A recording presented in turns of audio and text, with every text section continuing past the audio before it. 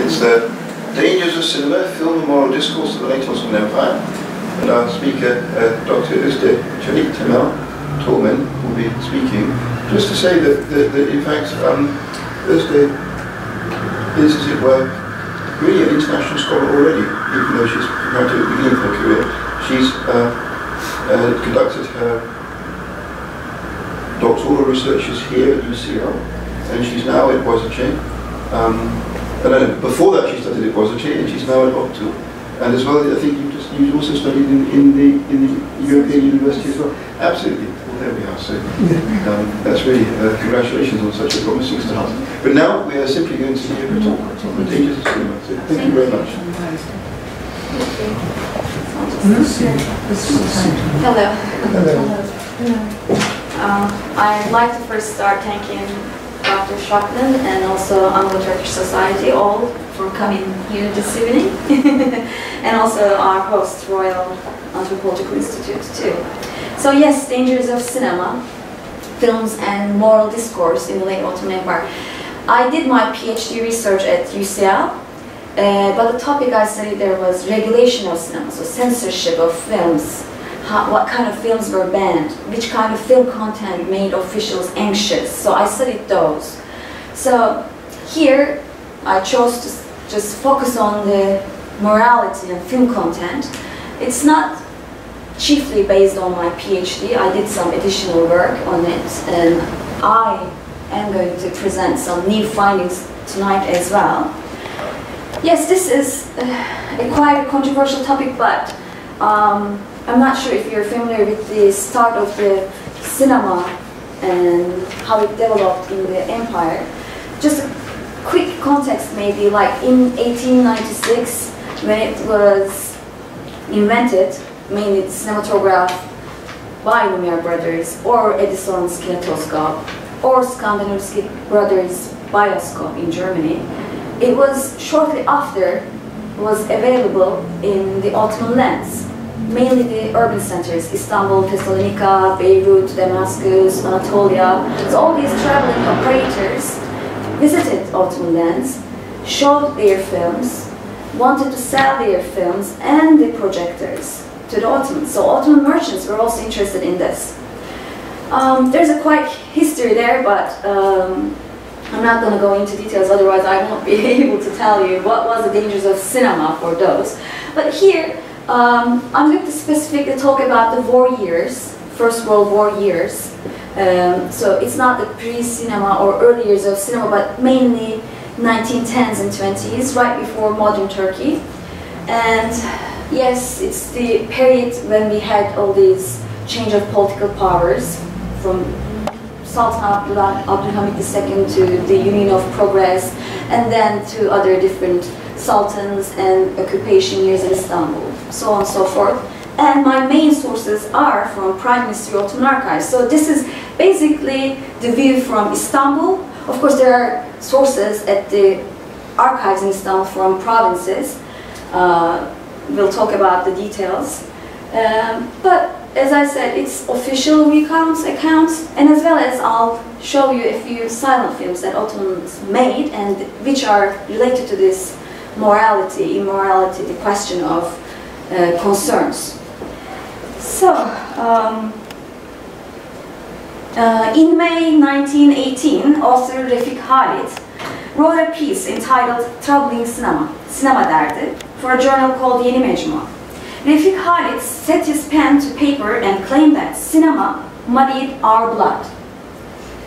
Films profaned women and children like the dirty underwear of the West. The whole question of obscenity in Refik Halit's piece reveals concerns within the late Ottoman spectacle culture by emphasizing morality and danger supposedly found in films.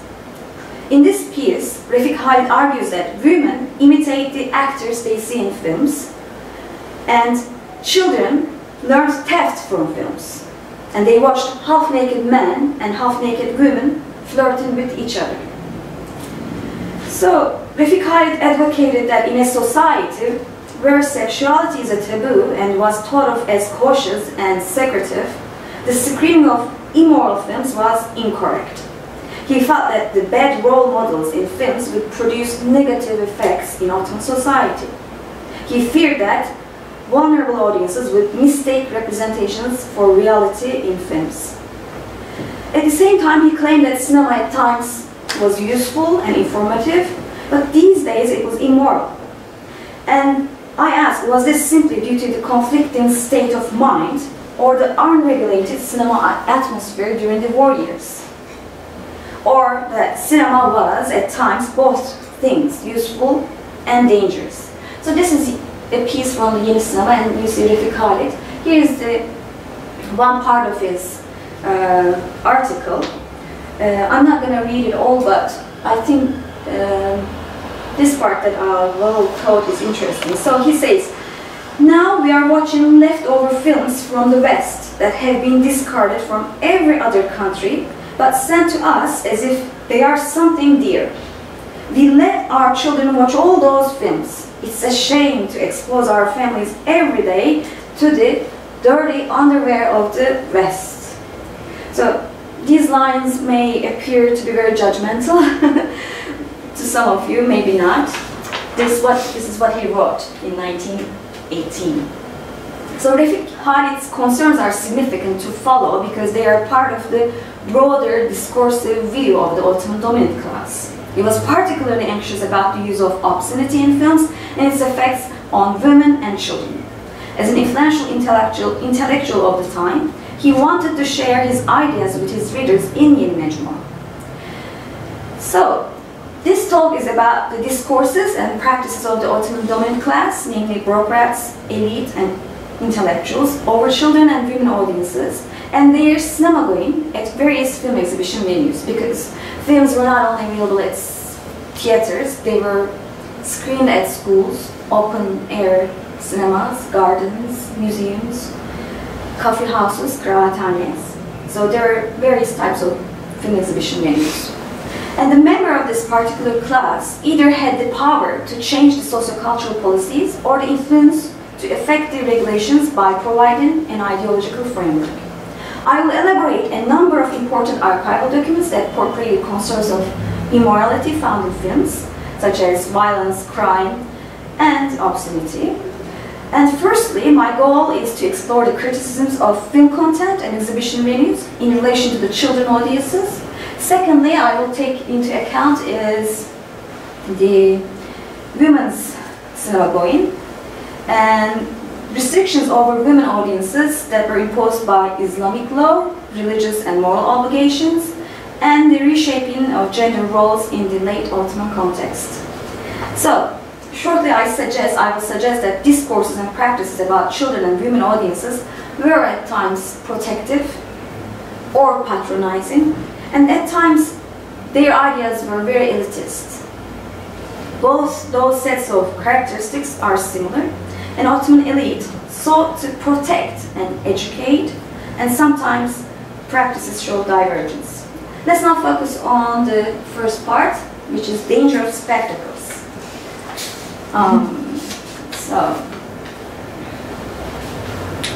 Ideologies of Islamism, Turkism, Westernism all form the concept of morality in different ways in Ottoman society.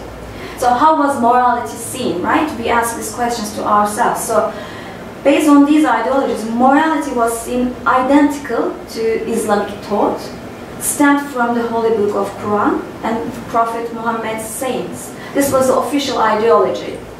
And morality was also described within national values, education, and emphasizing Turkishness, especially during the First World War. Or morality was redefined in relation to Western values, because some people adapted themselves to the Western wars, started living like Alafranga lifestyle in contrast to Alaturka. And that's why the question of morality especially became a hot topic after the spread of Western European films, the cinema. Did other forms of art and spectacles contain anything dangerous and immoral during this time period? So I'm going to talk about cinema, but let's see if other types of performances or spectacles had this type of concern or anxiety. Apart from cinema, dangers of eroticism reflected in photography and ephemera, had a relatively devoted customer base in Istanbul. Erotic stories became very popular in late autumn era, and as Fatma Türek says, starting with 1908 up to the late 1920s, these stories, erotic stories, were published uncensored. And in Ottoman shadow theater Karagöz, obscenity and indecent jokes were common, and even the phallus of puppet characters was shown on stage sporadically. Karagöz represented intimacy by staging stories that took place in hammams, recreational areas, or even brothels. In other words, the rule of nudity and visibility of men and women intimacy was explicitly expressed on the curtain of Karagöz, shadow play. Furthermore, Ahmet Rasim indicates that traditional performing arts, both ortoyun and Karagöz, often represented obscenity in a word, act, and expression on the stage. This is one of the illustrations of Salih Erimez. It's from 1941, but Erimez has a few albums, like 5 or 6 of them, that he began to publish in 40s. This was made in 1941, and it's a scene, as you can see. This is a coffee kıraathane, coffee shop, and the Karagöz show is only here for men audience. So, sorry, would that have been a picture of how things were in 1941? No, he's restored. Yeah, it's before, of course. Yeah. Thank you for this question. He did it in 1941, but he's reflecting previous years. Of course, it's not. As we talk about 20s and 1910s. So, let me continue.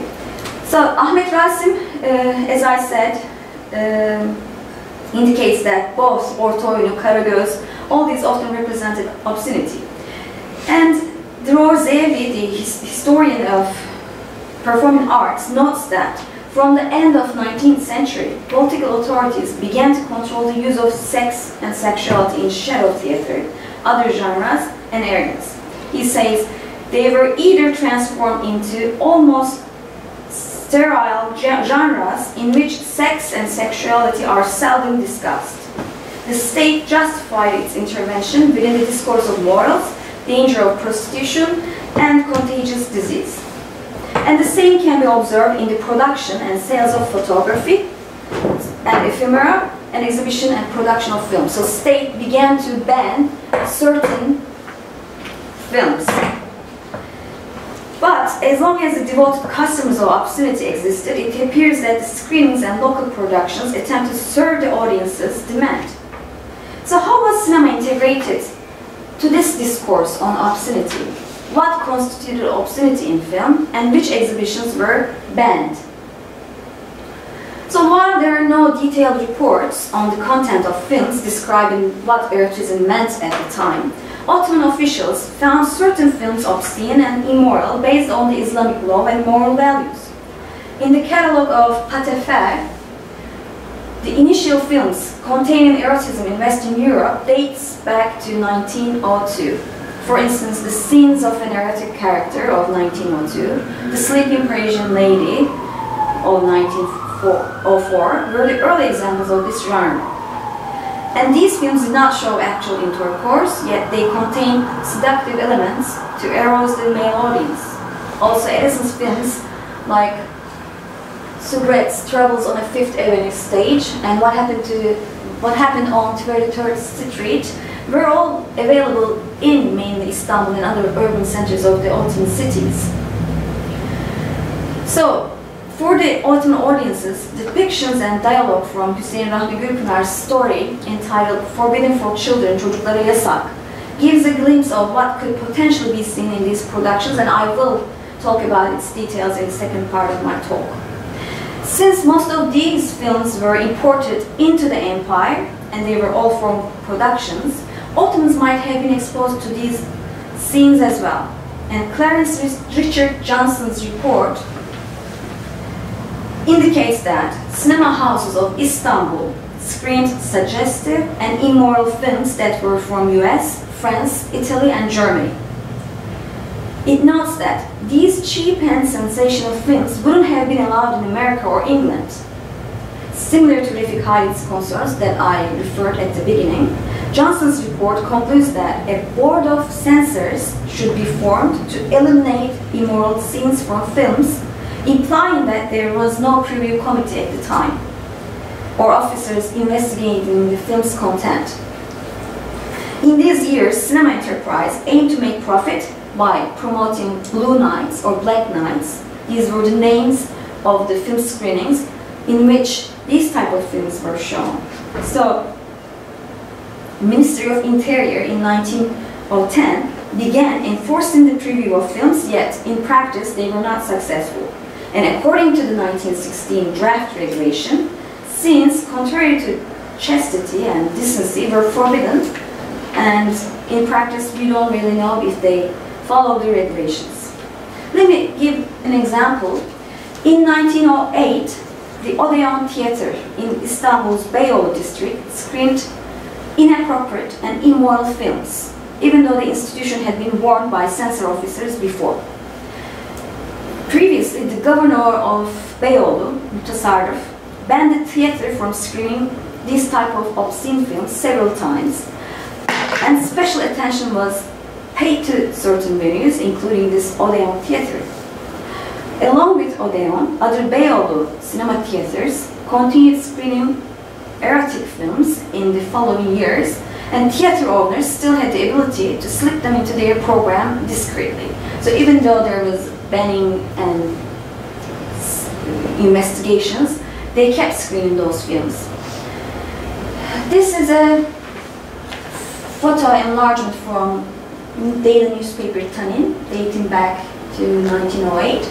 And in this newspaper, the headline was "Immorality of Cinematograph." So, Tanin claimed that the imperative to make profit seemed to have pushed some of the cinema owners into showing risk films. Like Johnson's report noted, these profit-seeking cinema owners chose to project immorality on the screen. So again, in 1908, at Odeon Theater, after the main program, a special show entitled "Moving Blue Films" was screened to the audiences, and the audiences was a mixed group with children, women, men, adults and children mixed. But "Moving Blue Films" indicates erotic films, so there was no warning before the film screening. So Tanin reports that these films were especially unsuitable for women and children, but they were profitable for the theater, so they screened them. So particularly adult male audiences were the loyal customers, and due to the content, women most of the time would leave the venue. They would leave the Odeon. But children from different age groups would remain and watch the films until the end. Furthermore, Tanin claims that it was the task of the moral press, like itself, Tanin, to publicly inform the police and family members about the obscenity of films at Odeon Theater. So the newspaper additionally noted that the police should locate these types of incidents and prevent the public exhibition. Yes, let's look at other types of activities, spectacles, especially in Istanbul. So this is from an image of nightlife in Istanbul during the war years. As you can see, there's a dancer on the right-hand side, and on the left-hand side, there's a band playing music, and on the front, you see the different types of customers. So, in addition to erotic films, other physical performances were included in the program during the film exhibitions. So films were exhibited along with musical shows, performances, or Karagöz shadow theater, because most of the films at the time were really short. So they wouldn't make only one program. There wasn't, feature-length films were not very common at the time. So, for instance, Zafer Toprak notes that during the First World War years, Milli Cinema in Istanbul organized variety shows before film exhibitions, wherein half-naked Russian girls performed dance shows on the stage. So this is one of the typical image of a dancer singer. And Zafer Toprak adds that these shows were in high demand and that audiences would wait for them in long queues in front of Milli Cinema. This is one of the non-Muslim European one. I think she's German, as Alexandrov's website gives the details. And this is another one, a well-known kantocu, dancer and singer. Again, this is depicted in 1910s and 20s, even though it was printed in 1945 by Salih Erimez. So, let's move on. I'll give you a few examples from the films as well. So Ottomans made their own films as well, but it's not even like 10 or 12 films. There is no national film archive in Turkey, so we don't really know how many films Ottomans made at the time. We don't have the exact filmography. And they were mostly active during First World War years. They did wartime films, but also there are fictions that I'm going to specifically talk about this evening. This is one of the examples which is related to our topic, danger of cinema. So, while certain control and strategies were practiced and proposed, the obscenity in films was also available for audiences in Ottoman productions.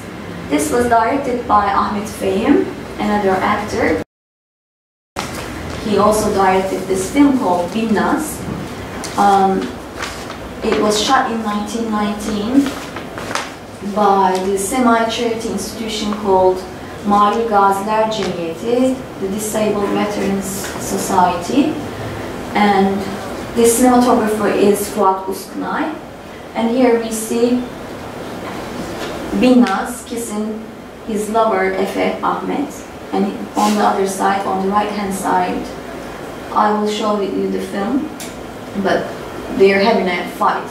So this is from Mimar Sinan University Cinema and TV Library, and the originals are located at Turkish Armed Forces Photo Film Center in Ankara. So in this film, Binnaz is about an Ottoman prostitute or courtesan of the same name.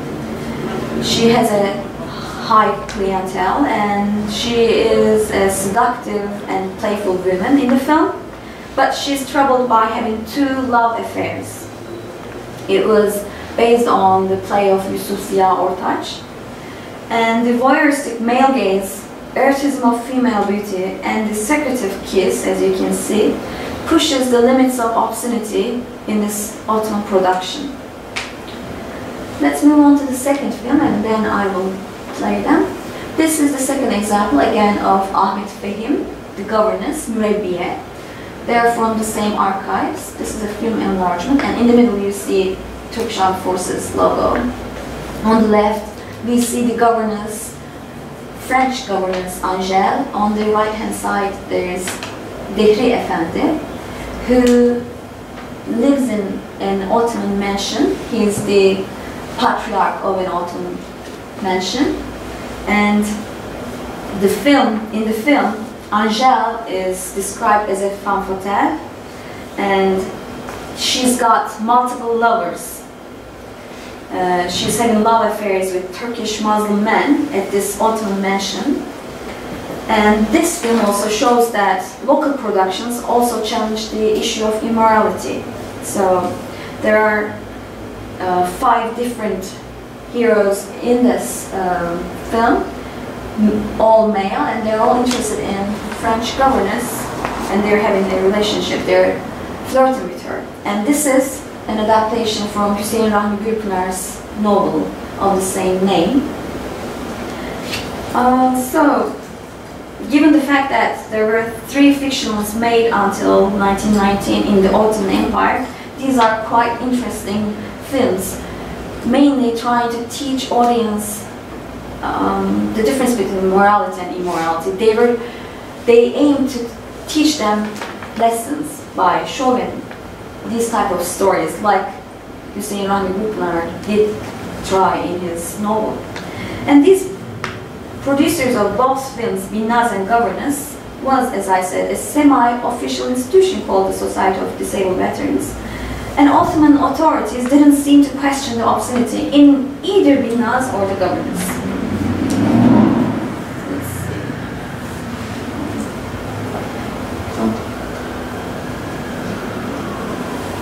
No. I'm trying to play it, but I'll be right back. These are very short silent films. Let's see. This is from, again, Vivarsana. We see Binnaz and Faika Hanım dancing, entertaining their customers, mainly male audience. This is really short. This is the interior of her room. She's having drinks, and Faika, her assistant, is helping her. And in a minute, we will see that Efe Ahmet will join them. I'm sorry, the quality is really bad, but this is what I have now. As you can see, she heard that Efe Ahmet is about to come, so she got worried. She actually doesn't want to talk to him. Here, as it's silent, we don't have the titles. I can't make any guess, but I read Yusuf Ziyaurtaş's text, and it's not really following the play, but we can tell at least they're having an argument. And as you can see, the way she's nodding her head, and now she's having a tough time, I guess. She's also an actress, Armenian originally, Armenian Ottoman. Yes.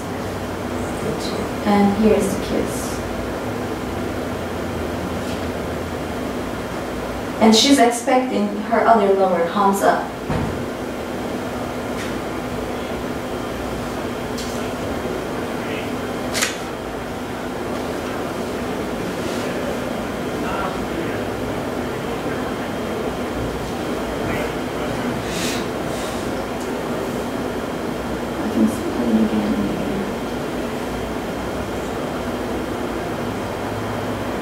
As you can see, it's very theatrical, and the camera is not focusing on all of them, three of them at the same time. It's a close-up. And this is the early years of filmmaking, so these cinematographers and directors are not really experienced. They're mainly performing on stage. I think it's replaying it, is it? So now she learns that her other lover is about to arrive, so she begs him to go, to leave. Okay, they managed to make him go. Now she's gonna play her. I think this scene is very sweet. She's acting as if nothing happened. Okay, let's move on to the second one. Here.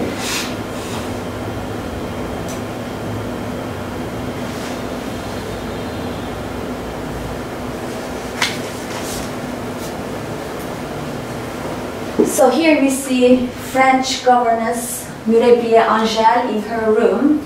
As I said, at the Ottoman mansion, all these male heroes are interested in her and they're flirting with her.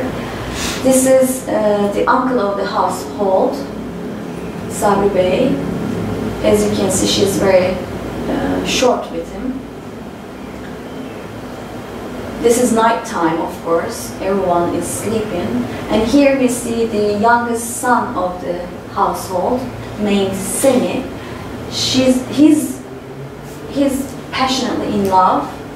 This is his first love. So, and as you can see, he's asking her something. She's holding a key, we will see, in her hand, and they all fell on the floor.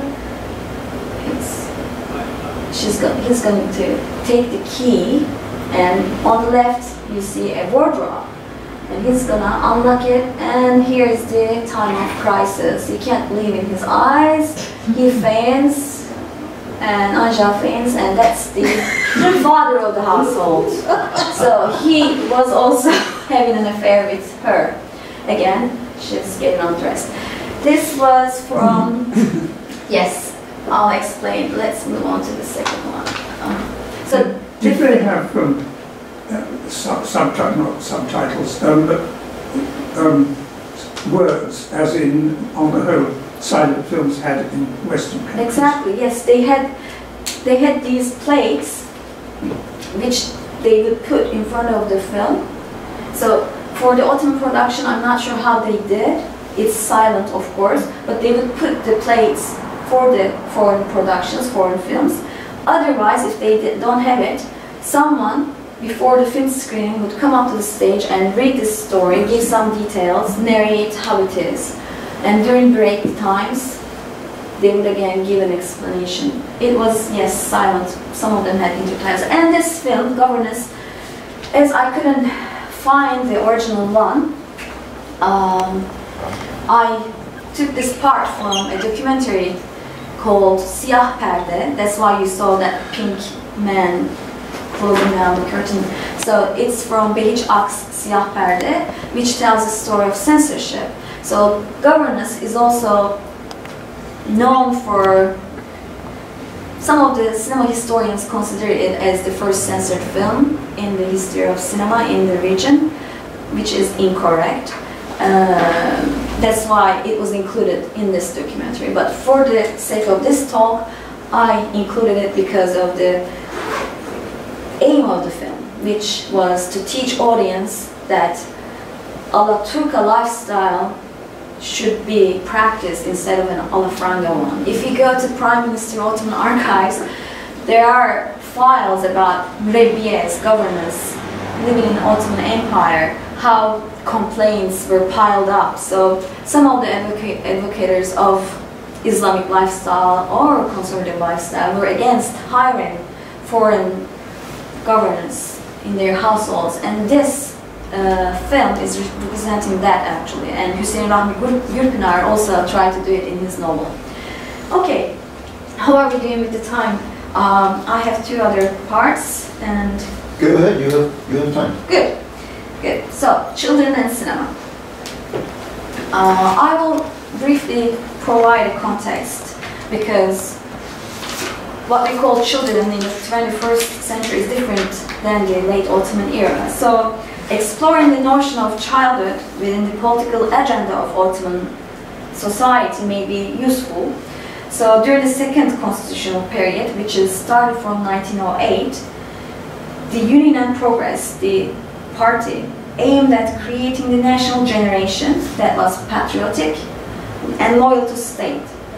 And Gürkan Öztan writes that Ottoman children became the hope and future not only for the family but for the state during these years in 1910s and 20s. Children were considered as the potential citizen, entrepreneur, and soldier. This political expectation also affected the national pedagogy and training at schools and instructors' rhetoric in children's books and magazines.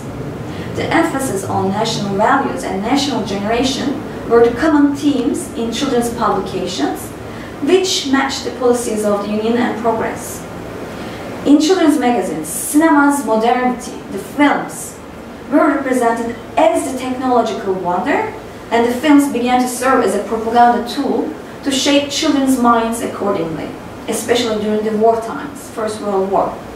For instance, the magazine Çocuk Duygusu announced that cinema news by referring to the images of the Ottoman soldiers in films from the battlefields in order to consolidate the feeling of past and descendants who fought for their empire. So Ottomans were also making films during the First World War, and in Çocuk Duygusu they were showing the enlargements of the films for the children readers.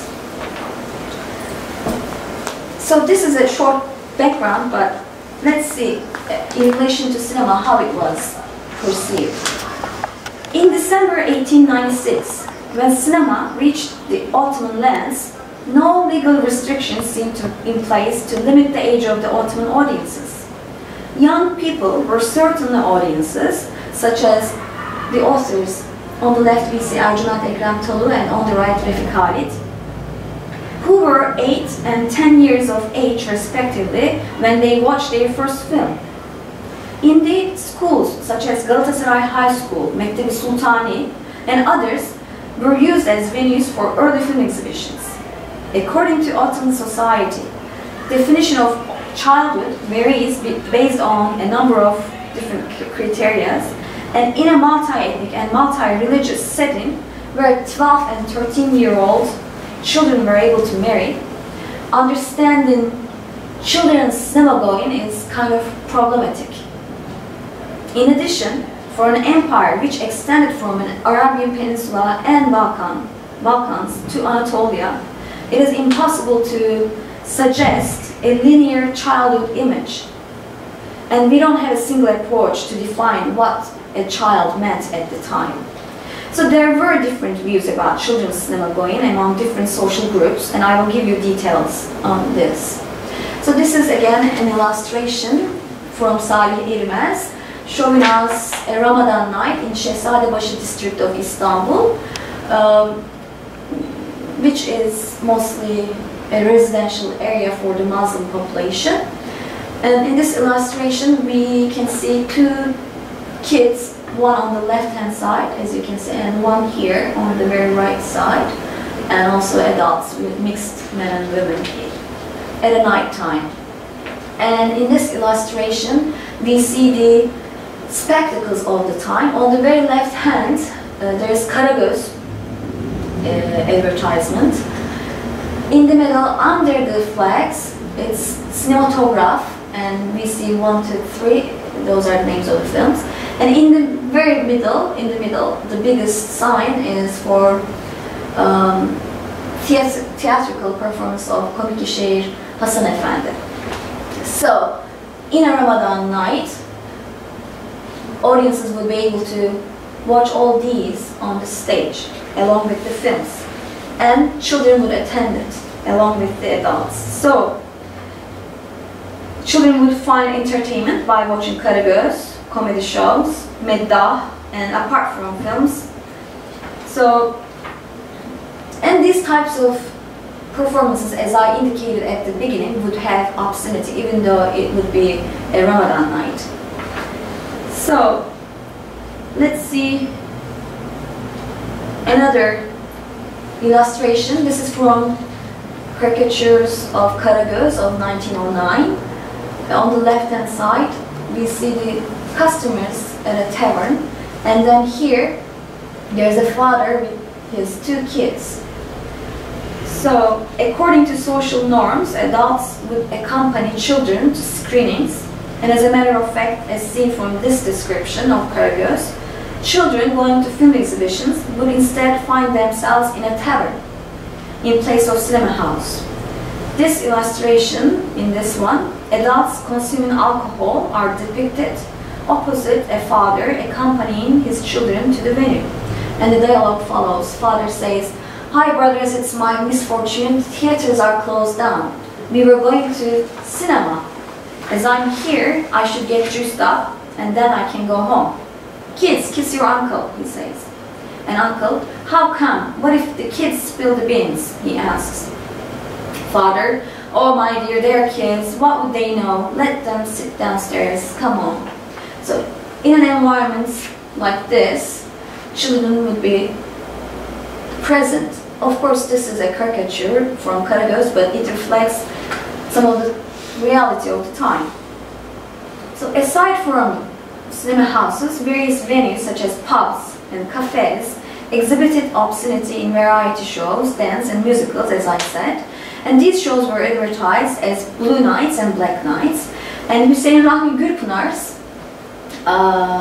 story called Forbidden for Children, Çocuklara Yasak of 1908, is a depiction of this. So the story gives some hints about the customers as it recounts the content of the films and criticizing the adult audience. So this is the book cover, but there are multiple stories in the book, and here I focus on Çocuklara Yasak. And Forbidden for Children tells a series of events that starts with a child going to watch a film with his father. But he ends up with men watching a film presenting naked women, nudity. And child's mother sees his son coming back home without his father in the story.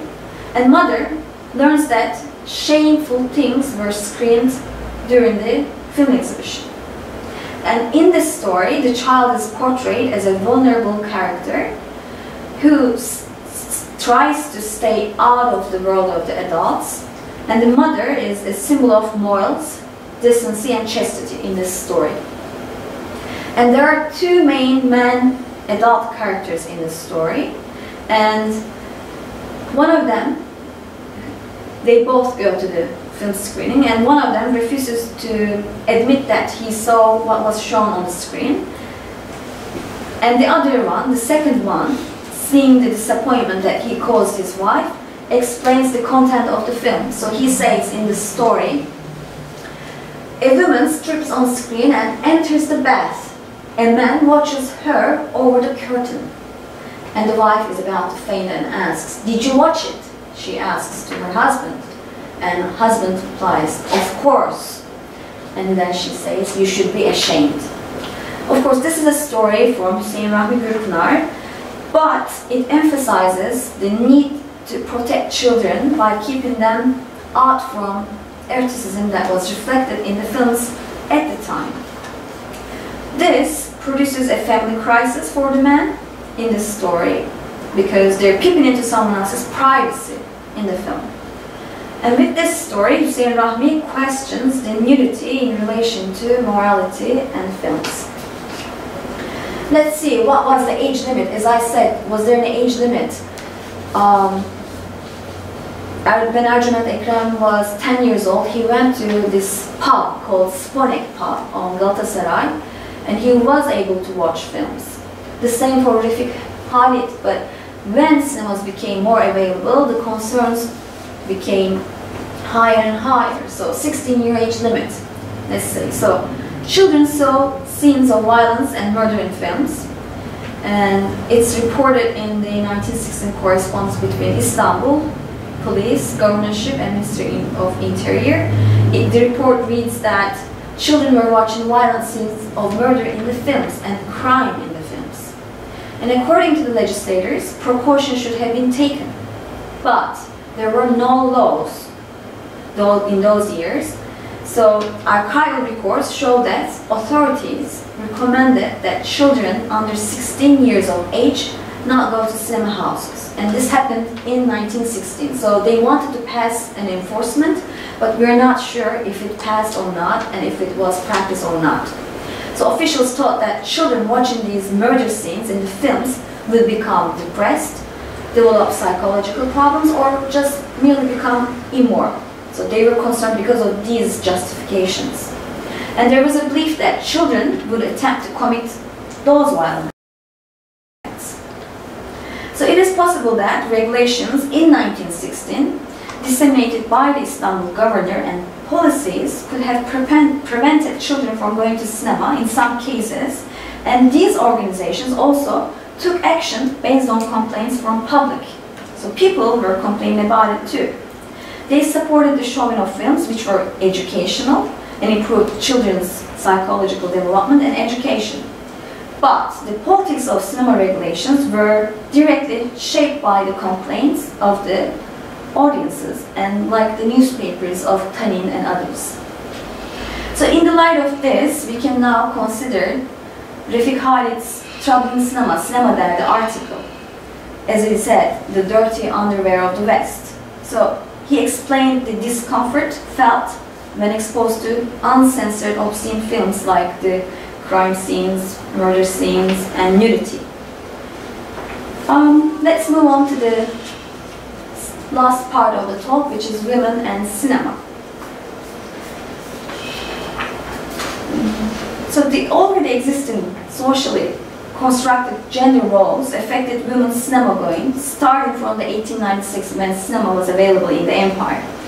Ottoman social institutions and entertainment venues generally segregated genders. So men and women attended theatrical performances separately, and most of the venues exhibiting films functioned in this way during the late Ottoman years.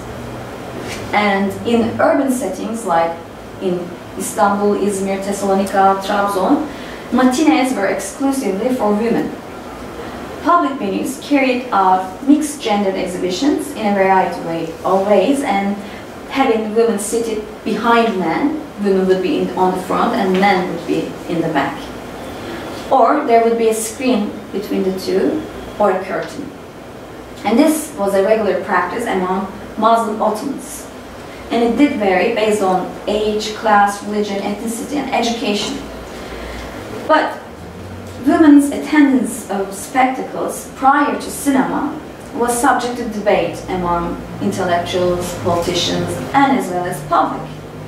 According to an influential author, Ahmet Rasim, there was always turmoil regarding the life of Muslim women. During the Hamidin era, Abdülhamid II, there was strict control of women. At times, the afternoon and evening promenades were prohibited for women during the religious month of Ramadan, or other times going to shops in Beyoğlu, Bazaar, or Bon Marché was forbidden. And despite this, at various secluded shows, women were freely allowed to watch all sorts of shameful things presented during the performances. Like here, Ahmet Rasim says, I'll quote, his text skillfully describes the conditions of women here. Whether freely or strictly, women in our society have carefully crafted their own womanhood. They took the initiative to direct their lives, yet they faced a surprising array of interference. And now, women are subject to the evil and distressful subject found in Karagöz, puppet shows, and orta oyunu, and similar things on stage like European theater. But women are always subject to obligations of morality, he says, in 1926. So he re-evaluates the years of Hamidin year and Young Turk period. But Ottoman women who had access to certain high and middle class venues could watch films during the early years of cinema. And women watched films at private houses, gardens, and public and commercial venues too. Some cinema houses organized daytime exhibitions for children and women, and evenings for men. And here, author Samet Muhtar Alus talks about one of his memories. Even though it was republished in 2001, he is talking about the 20s here. Let's see what he says. On a Tuesday, years ago, we took a 40-year-old slave woman to the theater at Şevki Zamboğlu's garden.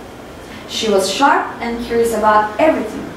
After the doors, chimneys, and windows were closed, and images of people running appeared on the lit curtain, the poor lady nearly leapt from the box, beseeching, Lord have mercy, Lord have mercy. So frightened was she that her stomach became upset as she begged, oh, give me some soda. Which way is out from this pitch darkness? Helpless, she closed her eyes and prayed fervently until the roaring and cracking of the projector stopped, and fasted the following 3 days. So for a 40-year-old woman, this was her first experience at a garden, and she watched the film in this way. She thought it was a sinful experience, and she was shocked. So based on this, let's magnify the issue of segregation during the film exhibitions between men and women. So there are a few conflicting testimonials depicting women's cinema going, like Alus. He writes that the first mixed-gender public film exhibition took place in Military Museum, Askeri Müze in Istanbul. He describes the screening hall as follows: women at the back, men on the front, and a screen between them. Another account of Reşat Ekrem Koçu. He says Alemdar Cinema in Istanbul housed the first mixed-gendered exhibition, but again, venue was divided into by a screen, and women seated on the one side, men seated on the other side. Whereas Cemil Filmer claims that the first mixed-gendered public film exhibition was organized at Ankara Cinema during the Republican years. And Gönül Dönmez Colin assumes that cinema going was exclusively open to men, so she assumes that Ottoman Muslim women were in a position in which they couldn't see films at all during the late Ottoman era. So if you look at secondary sources, they're all conflicting, but my findings are, on the contrary, saying that they were able to see films. And trying to find out which one was the first film screen that women and men were mixed gender is inevitable to find, because there isn't enough memoirs to follow that. So let me open a parenthesis here to show how women were active and visible in everyday life, especially during the second constitutional era. So transformation during the second constitutional era led to the changes in socially constructed roles and opening of new jobs for women, especially in the war years. After the Young Turk Revolution in 1908, various associations were founded with the aim of promoting females, and intellectuals demanded equality between males and females. So, during the First World War, Ottoman women began to gain visibility in the public sphere. For instance, the Islamic League of Working Women, Kadınları Çalıştırma Cemiyeti, İslamiyesi, was established in 1916 under the auspices of Enver Pasha and his wife Naciye Sultan.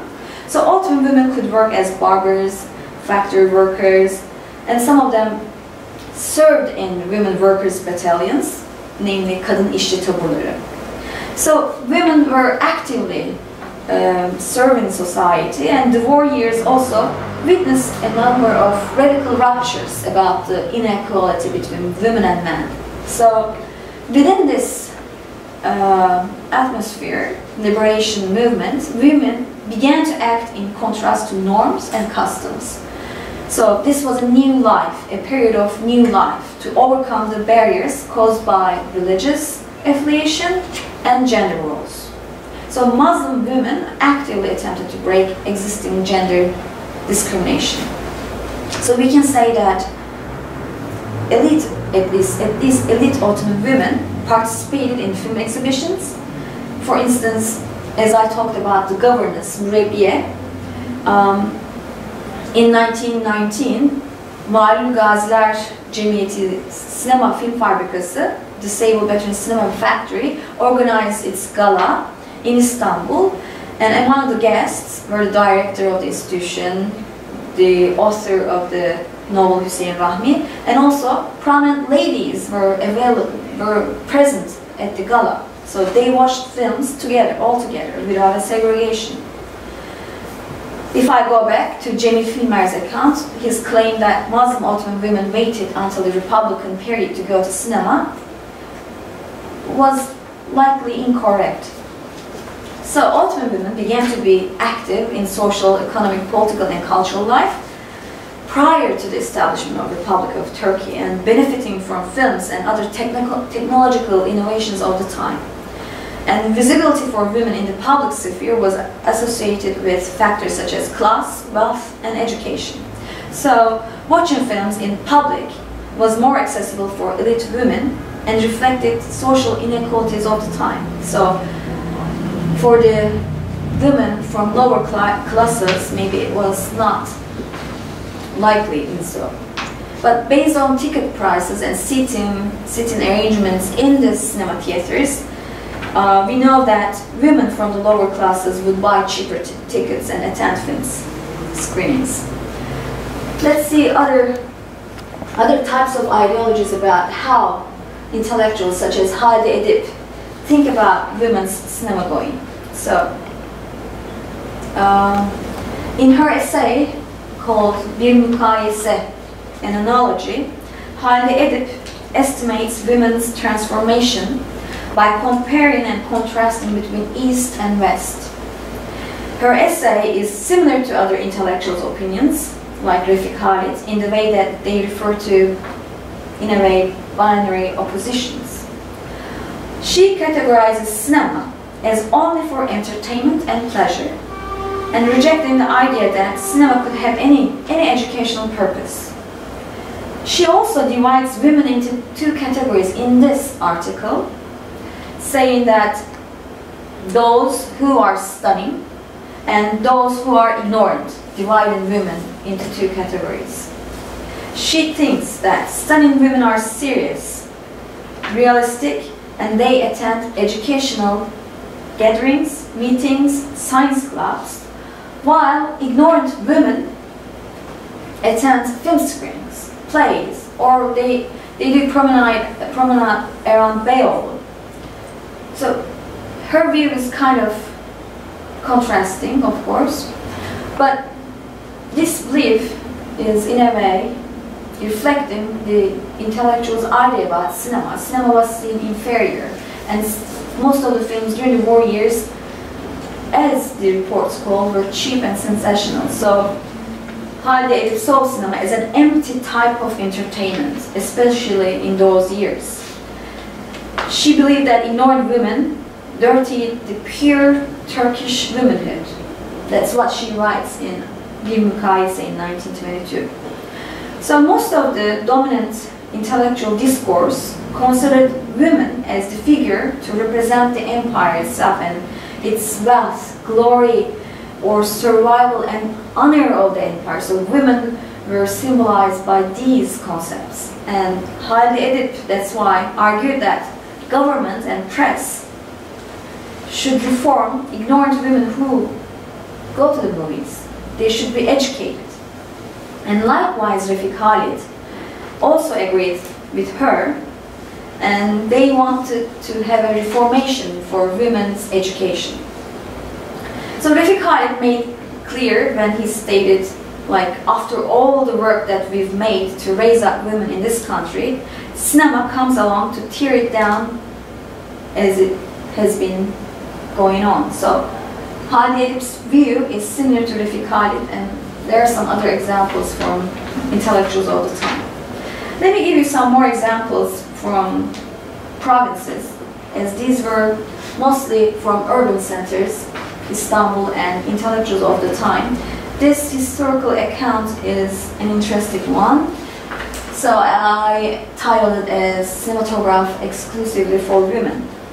So several petitions and complaints sent to Istanbul from provinces called for the banning of Muslim women attending the cinema, watching films, because it was considered against Islamic law and customs of society.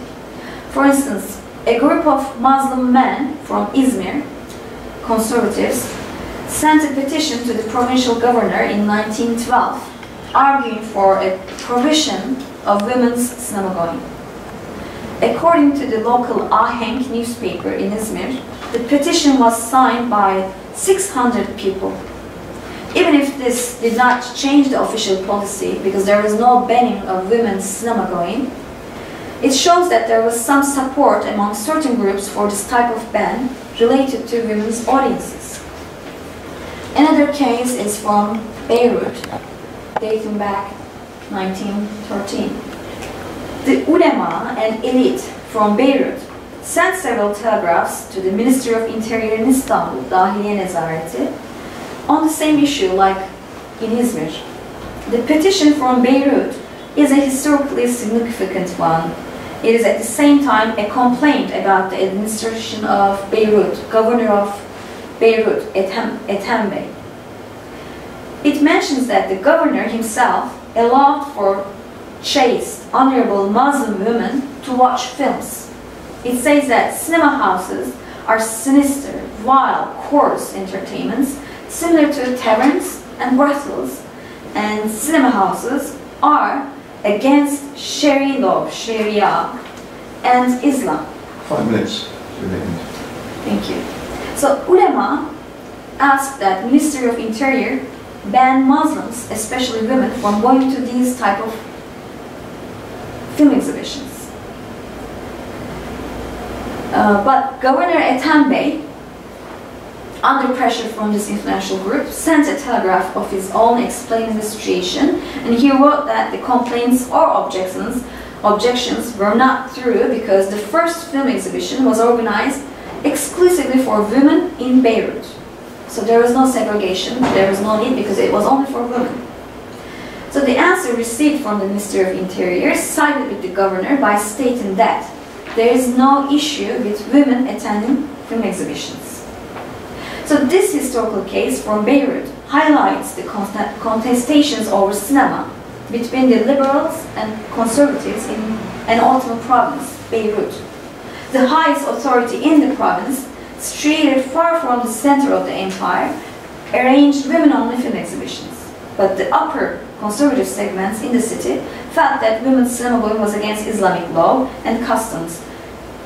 So what is important here is the center's response from the Ministry of Interior. There is no obstacle to women watching films. This is again another illustration that I found in Salih Erimen's book, and it describes the film screens of 1910s and 20s. As you can see, it's only for women, and there's a child there, and we see the operator in the middle, and on the curtain there are 3 characters, and on the top you see the Ottoman Turkish advertisements of the films. Let me conclude. So, a review of complaints and petitions of the Ottoman dominant class shows that there were shared concerns regarding cinema going of children and women during the late Ottoman era. Discourses and practices about children and women audiences were at times protectionist and patronizing, and at times elitist. Intellectuals' writings represented a stereotypical Western image from the films imported from Western Europe and North America, which included such themes as erotism, crime, and violence. This idea claimed that Western mores represented in films contaminated particularly children and women. Political authorities were also concerned that films and the environment of the exhibition venues were a threat to children. The way that Ottoman dominant class perceived cinema was certainly affected by the political and socio-cultural atmosphere of the time, highlighted by patriotic commitment, social despair, and a heightened sense of fear of potential enemies during the war years and the transitional years from an empire to a number of nation-states. So the concerns and social tensions regarding cinema were complex, as I indicated, and Ottoman officials' objective to regulate cinema going and to censor certain films were affected by the time of the war. I think this is the end of my talk. Thank you so much.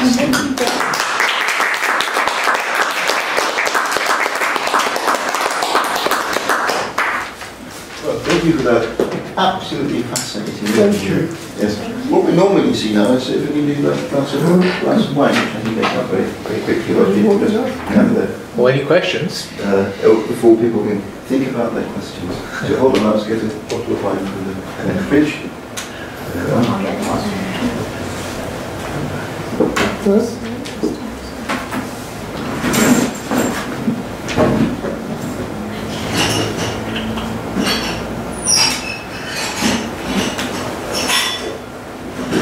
How did they get the word around that there was a Karagöza arranged for certain evenings? How did the word get around to the public? The film screenings. Yeah. Newspapers, and they would also have advertisements on the posters, on the walls, and also they would, like newspaper sellers in the streets, they would go out and say, black nights, blue nights. Town crier. Yes, what is it called? Town crier. Okay, I don't know. Evet. Would the, for example, the film called The Governess, it was meant to serve a sort of moral purpose. But might some people have simply thought, this is fun? Of course. I mean, would it really serve a very moral purpose? I don't know. I agree. Was it meant to really shock people so much that they would think this is very bad? Absolutely. Like any of us, like today, there are different genres, different types of films, and we all perceive it in a different way. Some of us think that it's fun, some of them think, oh, it's a shame, it's a sin. So the reflections of audiences would be different, of course. But what you target as a filmmaker might be in that way, because Hüseyin Rahmi Gürpınar, when he wrote the piece, he just wanted to give a lesson, moral lesson to the readers. That's why the filmmakers chose that book. Did the governess come to a bad end? I mean, did something horrible happen to the governess at the end, so that she was punished for all her flirtatious behaviour? She was punished, but the film originally runs like 90 meters, and I haven't seen the original one. What we watched is only for a minute or so, right? Yes. So I haven't seen the original one, and I don't know what's in it exactly, what happened. Like that. So that's a shame for us, and so along with that film, I read the book and tried to make, guesses. But again, I don't have the answer. But my point of view is like, instead of blaming the French governess, Angèle, why don't we think on the opposite, like five men representing the values of the time, maybe? Isn't that a contrast? It's I don't know what the film critics of the time thought. So we have one film criticism about Rabia, dating again from 1919, written by Galip Arcan. So he doesn't talk about this concept of morality, but gives the details, technical details of the film, the setting, composition, acting, lighting, this and that. But at some point, like 2 or 3 sentences in those, he writes that, oh, the film reflects our national morality. Oh, 5 Muslim men are doing that, and you call that national morality, because they shouldn't be doing that. But the governess, French governess, is the one who is causing that for them, based on what we see or in the book, right? So I think at the time you could call it in that way. Again, for Binnaz, the same. The women, it's the same theme. Yes, it's the same theme, but it's a woman with multiple lovers. So lovers. isn't it more likely it's an exploration of male fantasy? Of course, males are writing it, males are directing it. Yeah. Yes. So it's a kind of outlet. Exactly. The subject matter is the same, but they're not thinking out of their boxes. Like, yes, the woman is the desire and the subject of desire, and there's voyeuristic male gaze in there, but of course we have the view from today, right? Yeah. We need to look at the context and time.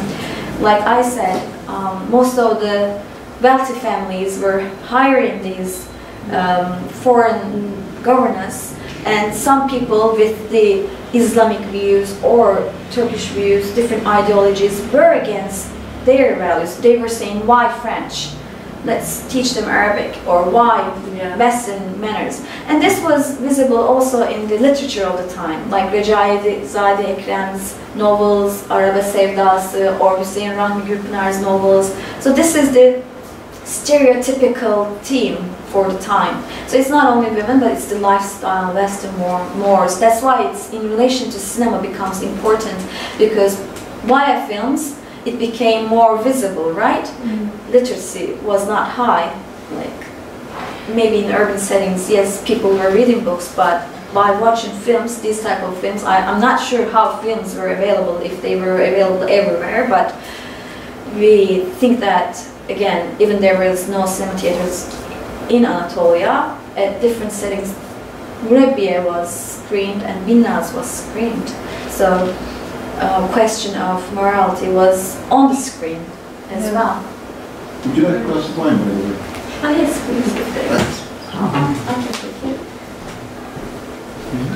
I shall fetch a glass. No. It's really interesting. It's like, in a way, they were, I don't know what you think about this, but projecting feelings about their sexuality, perhaps difficult things, onto foreign agents or foreign... Yeah, like something else. Yeah, it's like defense mechanism. It's like today's Turkey, all these conspiracies. Like how those films are cheap ones. I mean, number one, they're for years it was difficult to buy films and to get films from Europe. So the ones which were available were really affordable ones. Or this was a period of transition, thinking, from silent era to sound era. So Ottomans didn't really have those machines to screen sound film. So whatever was left, exactly what Refik says, was available in the Ottoman lands. So that's why the content of the films were in that way. Or most of those daily newspapers described it like that was maybe what the audience demanded. Like they wanted to see it because it was interesting and it was something different. It was something to sell, to make profit. There was a clientele, not only for films, for photography, for postcards, for so many different types of ephemera. Yes. So could you give us a bit of an understanding of filmmaking in general in the Ottoman Empire? Yes. I mean, was it a highly developed industry, or was it who were making the films? Good question and a tough one. So, number one issue is this, like, as I said at the beginning, most of the sources I use are textual sources. We don't have a national film archive and it's very difficult to reach the films themselves. So, this current government has been working on founding a national archive for 10 to 15 years. They spent money on field works, and I think finally in 2019 they will open the archives to the social scientists, film studies scholars. But most of the films that they have are located at Turkish Armed Forces Photofilm Center, Türk Silahlı Kuvvetleri Photofilm Merkezi. Why? I'll give you the reason, and that's connected to the filmmaking. So, as a civilian, we're not entitled to enter the military grounds. If you want to see the films that they have, you need to write, and they may decline your application. Anyways, these are the details. So, we don't know exactly how many films, what kind of films they made. The only films I was able to reach so far, like 3 or 4 fictions, but it's easier to find documentaries. So with this information, I can talk about how filmmaking started in the empire. So when it was like in 1896, one of the merchants in Istanbul, İstiklal Caddesi, I should come this way, is it okay? Zygmunt Weinberg wrote a petition or a letter to Sultan Abdülhamid II asking if he could make the films of Ordu-i Hümayun, Ottoman army. We couldn't find the answer or if he was allowed or not in 1899. But later on, there are sources reflecting that Zygmunt Weinberg made films. So he was Jewish, and Savaş Arslan from Bahçeşehir University made a research about him. And he was considered by the cinema historians as the person who helped cinema to develop in the empire, right? But there is another important figure who is, do you know who he is? Enver Pasha. Oh. Enver Pasha was very much interested in photography. He was himself taking photographs. Like, I read his letters to his wife, Naciye Sultan. So he goes to Germany and writes back to his wife, and also puts one of his handsome pictures in the letter, but says, oh, I went to Kodak, I bought this film and that. So he's very much interested in photography. Of course, during his trips, he gets a chance to see what's happening in Europe. I don't have other details, but we know that during the wartime, when Ottomans allied with Germans, Enver Pasha wanted to have what Germans said, which is Merkez Ordu Sinema Dairesi, military cinema office, Merkez Ordu Sinema Dairesi. That's the more or less translation. So he founded this organization under the Ministry of War, Harbiye Nezareti, And they began to make official films there. What they were, it was like wartime films from battlefields, from Gelibolu, Çanakkale, or Zygmunt Weinberg was sent to European fronts like Galicia and Romania to make films. He was also sent to Germany to buy films. So this unit under the military was actively involved in making films. And other soldiers like Fuat Uskuna, Cemil Filmer, I referred to him during my talk, were trained in this institution. They were basically soldiers, but they collaborated with Austrian-Hungarians because of the war and Germans, and they learned how to use different types of cameras. They also learned to screen films. So Fuat Bey, from Military Office of Cinema, was also screening films at Mektebi Sultani, Galatasaray High School. So these are the first initial filmmakers, but later on we know that since theater was very similar to cinema, actors began to be involved in making films, like Ahmet Fehim in Binnaz and Governess. He was a performer, a theatrical performer. He directed the two films. He didn't really want to do it, but he was in a way forced to do it. In his memoirs, he doesn't even talk about his experience in filmmaking, but theater plays. And later on, we have Muhsin Ertuğrul. He was trained in Russia and in Germany, and he founded his own production company in Germany. And then he came back to Empire. Like his initial films, like because it's a transition period, were under, of course, Republic of Turkey, 1920s. And of course, there's one more person, but we don't have his films. That's why it's kind of controversial. But most of the written sources refer to him. Sedat Simavi, journalist, Hürriyet kurucusu, founder of Hürriyet. So Sedat Simavi shot two films in 1917, Pençe and Casus. But we don't have those films. They're either destroyed. I mean, for all maybe these, in the military still. He wasn't connected to military. He just did it independently. But for this type of silent films, early films, this is a technical information. Even for US or in European countries, most of the films are either destructed or lost. Why? Because of the chemical nature of the films. They were shot in nitrate form, which is highly flammable, and they would, if you don't restore it, they would lose the color, they would cause fire. Yes, they would vanish. But I mean, like so many other films that we found so far, those two films of Sedat Simavi may come out one day in the future. Who knows? We never know. Do the military films that were taken, do they exist in the military museum? Of course, they do. They would actually be of great interest, would they not, if they were examined and produced these days? Exactly. And there's been a great deal of interest in the West in the first war films, which have been unearthed. And surely some of these Ottoman ones would be of great interest if can the army be persuaded to let them out?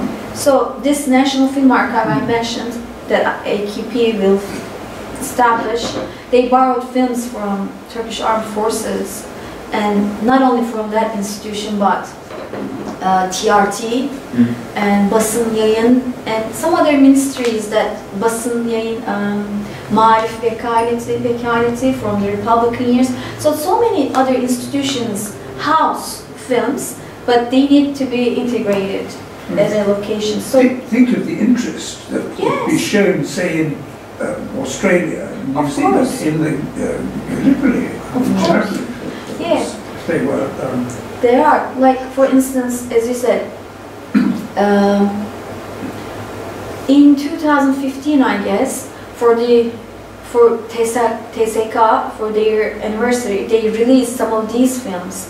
You mentioned like the visit of German Emperor Wilhelm Kaiser's trip to Istanbul, or some battlefield scenes. not Çanakkale but others, and some of the parts of Binnaz, they're available online. If you go to Sabah gazetesi, Sabah newspapers, TV, you can watch them, but they're short and they're like in a, how should I say, mixed.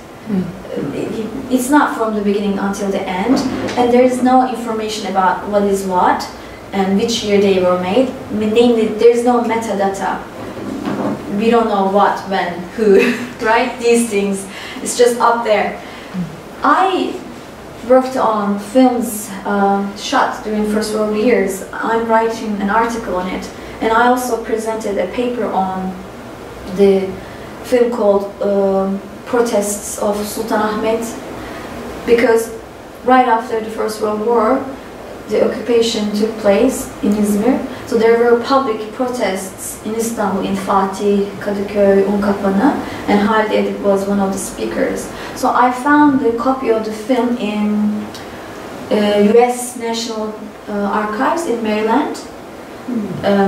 As you said, like wartime films, they were used in documentaries at the time.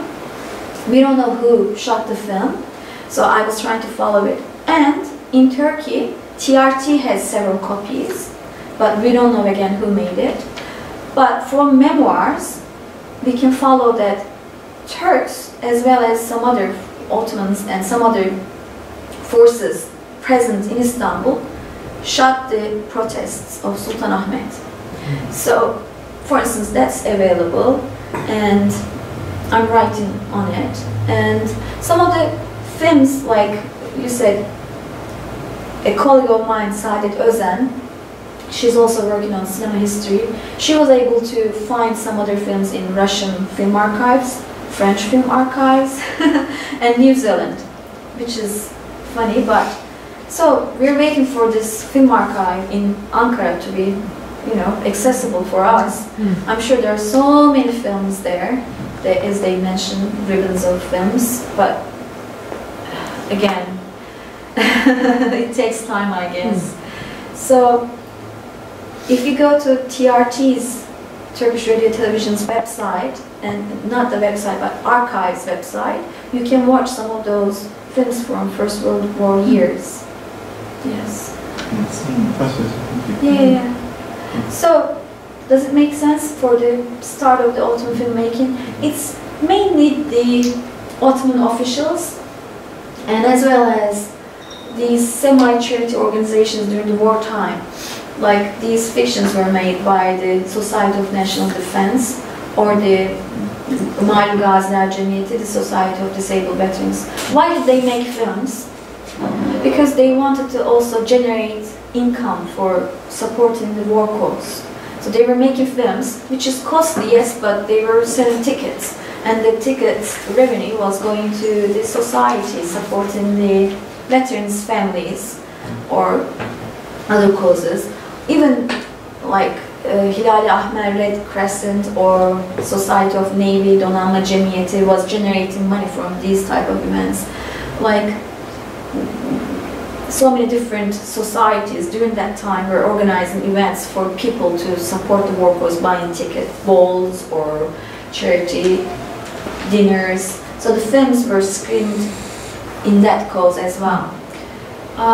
We know very little about why only Ottoman state, because it's again related to the finances of the time, money, interest, and training.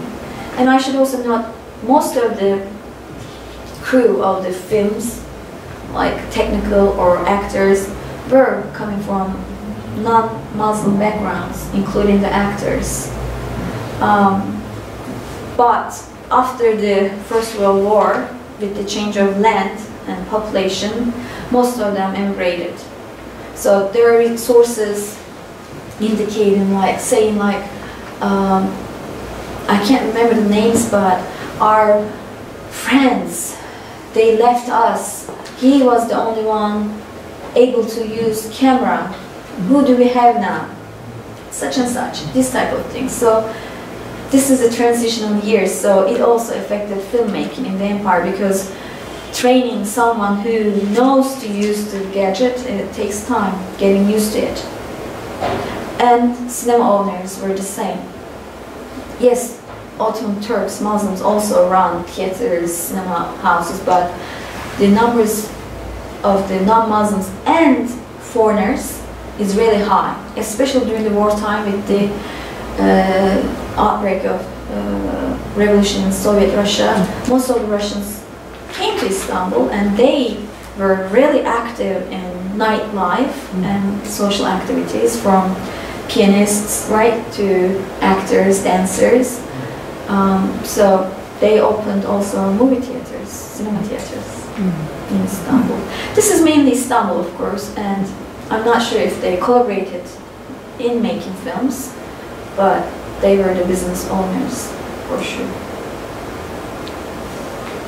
Yes, what you say makes sense. I've seen albums, photograph albums, very official looking ones of the Ottoman troops in the Balkans in exactly that period. And now, thanks to your talk, I know now where they came from, that this was an official operation run by the army. Yeah. I really had no idea. Yeah. That's very, very useful, thank you.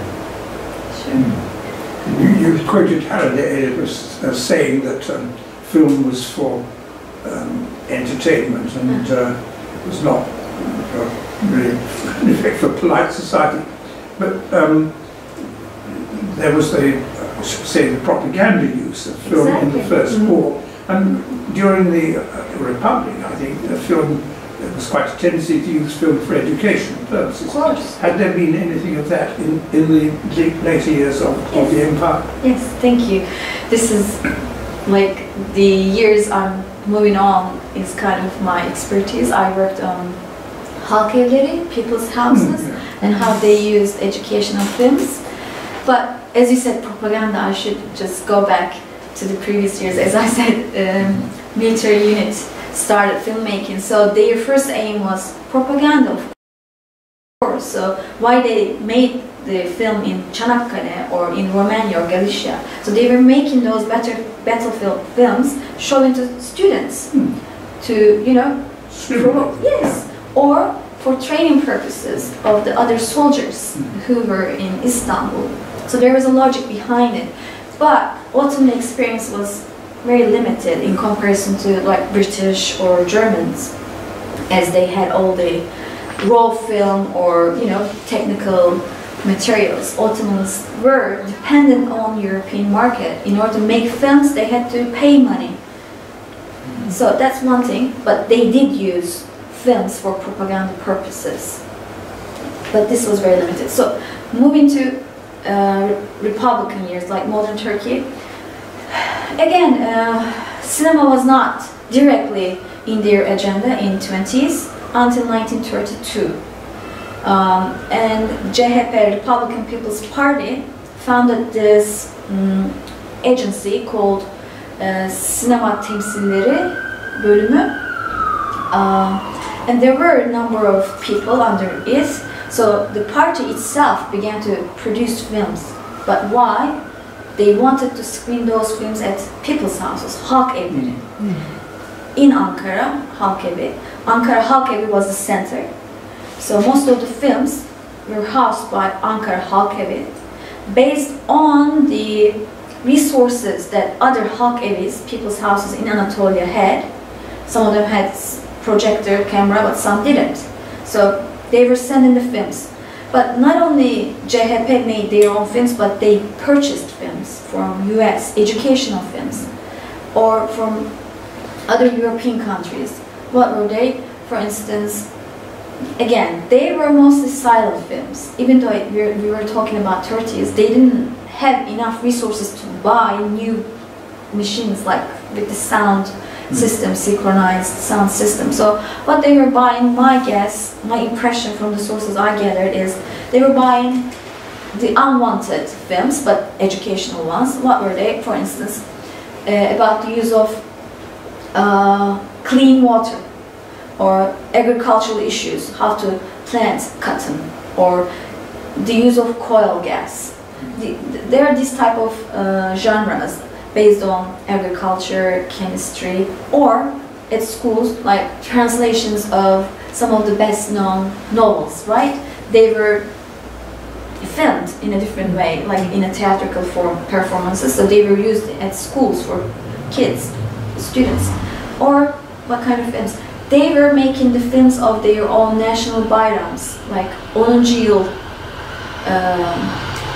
bayramları, kutlamaları, ceremonies, or Atatürk's speeches, or İsmet İnönü's speeches, or they made a collaboration with Russians and shot Türkiye'nin kalbi Ankara, the heart of Turkey, Ankara. So that was also a documentary screened in different people's houses throughout Anatolia and urban centers, of course. So yes, I'm sorry, I've taken you rather later than your subject. No problem. I work on this period too, so no problem. But yes, it was more actively done during the Republican years, but after 30s, and it had another break in 50s because people's houses were closed down. So they couldn't keep doing what they aimed, educating via films. They just could do it until 1950s because new party, Democrat Party, demolished all of the people's houses. Some of them later became active, but CHP, the Kemalist ideology, was aware of the fact that films could be used for educational purposes.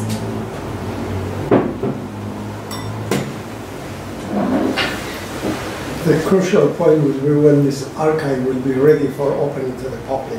What's the delay? Why is it? Do you think it's taking so long? I don't know. It's the bureaucracy or lack of staff, or I don't know. Is there a concern about the films there? How could it be? It's like I go to British Pate online and I purchase films online. Like you can watch them all online. Like the views from Sarıkamış during the First World War. They're expensive, crazy expensive in comparison to Turkish lira, of course, but why? I'm able to do it from foreign archives, but not in Turkey. Why? I don't know, it's the mentality, it's the people, like other maybe social scientists, historians or film scholars do, but they mainly work with textual data sources, so the use of films as a historical source is not very wide in Turkey, but it gives us a lot of information visually. And yes, I can show you other films of Istanbul from 1897. Alexander Promio, Lumiere Brothers operator, came to Istanbul, made 2 films about Golden Horn and Boğaziçi.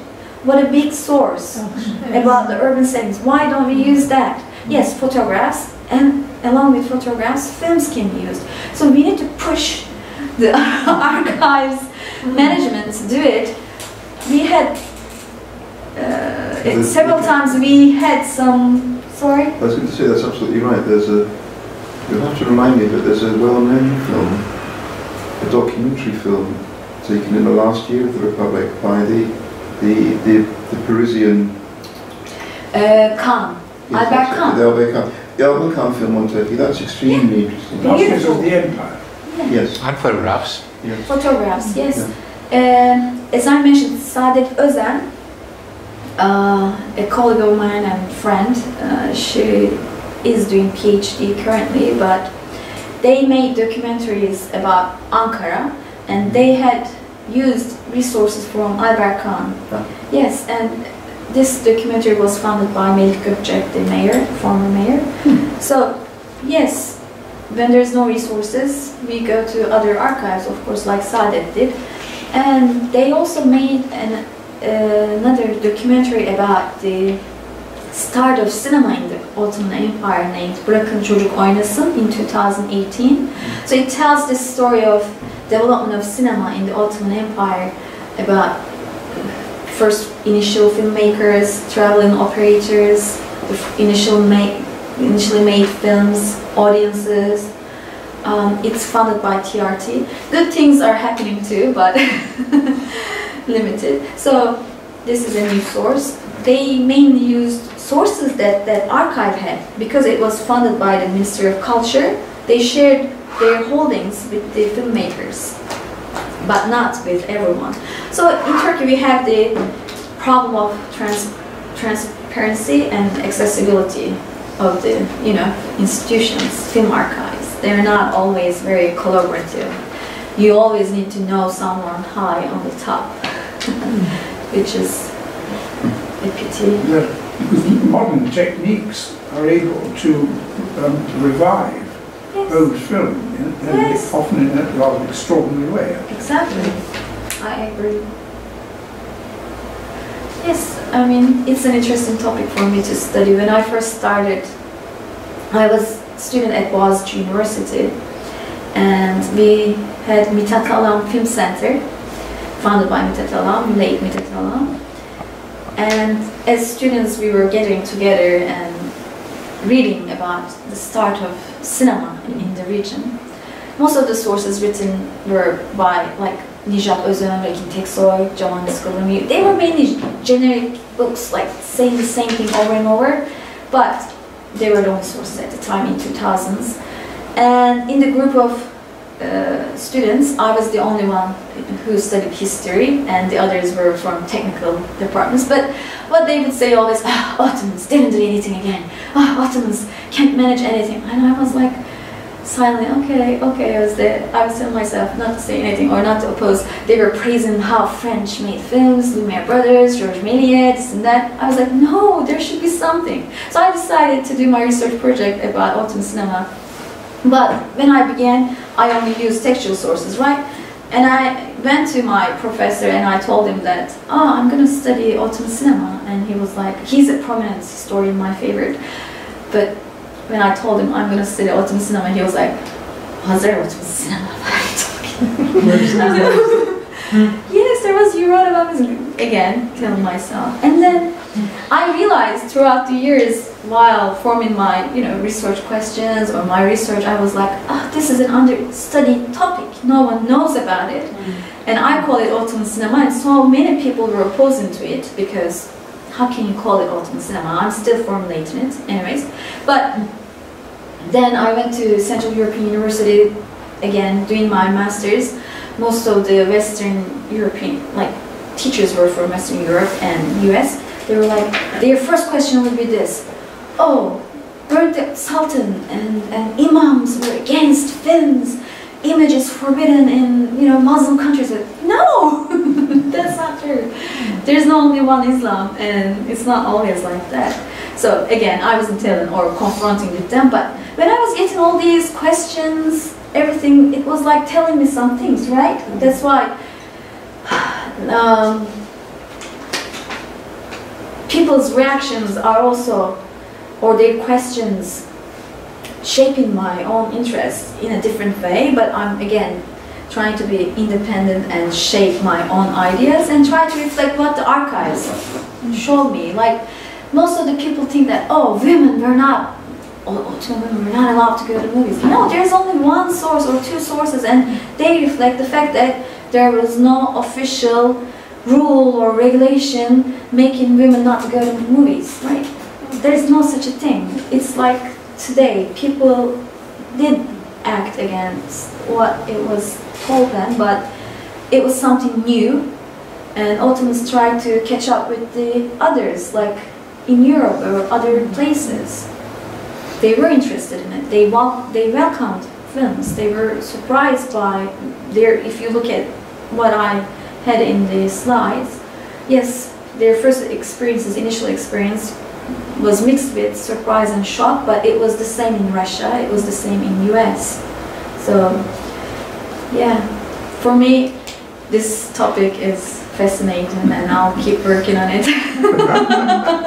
It's my passion. Early movies must have been magical or almost scary, really, mustn't they? Well, the experience, that experience of the 40-year-old woman, yes. But then there were corresponding experiences in the States when the first film was shown on, I think, of a train. Yes, train, yes.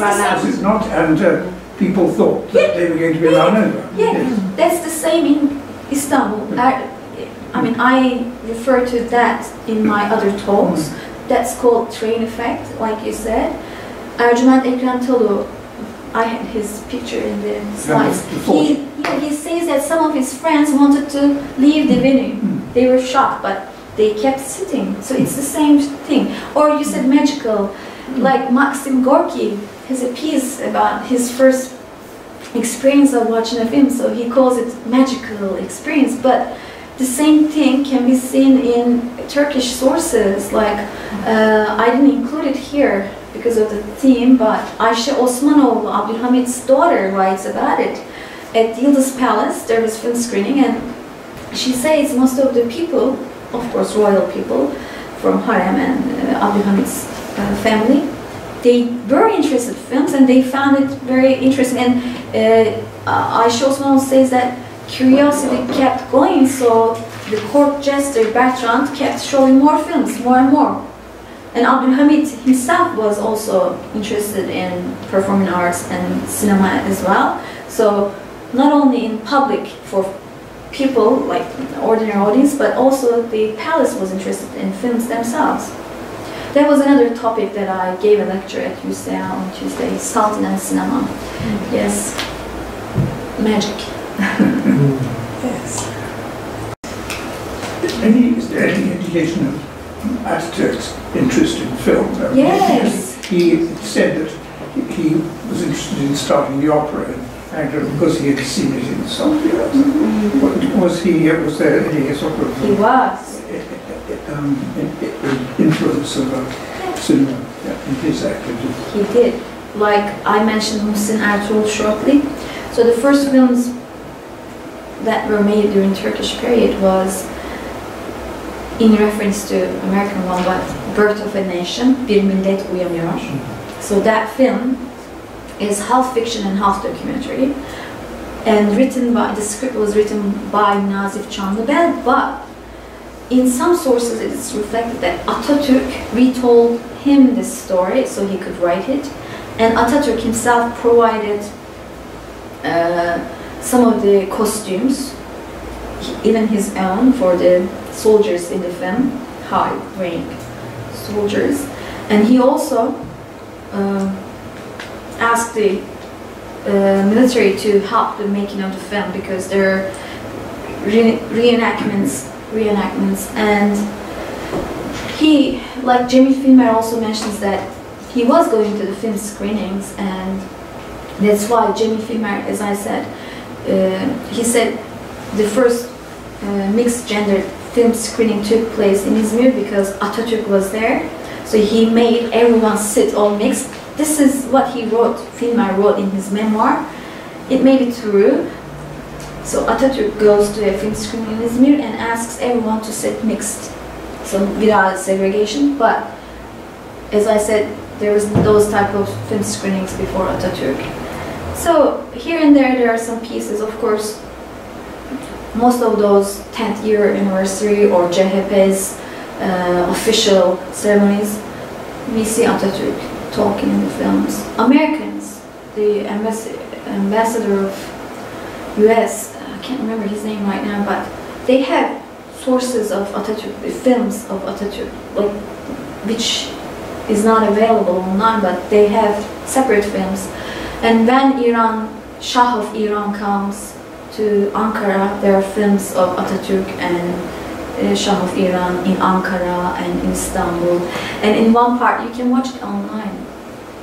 Atatürk is so elegant and polite.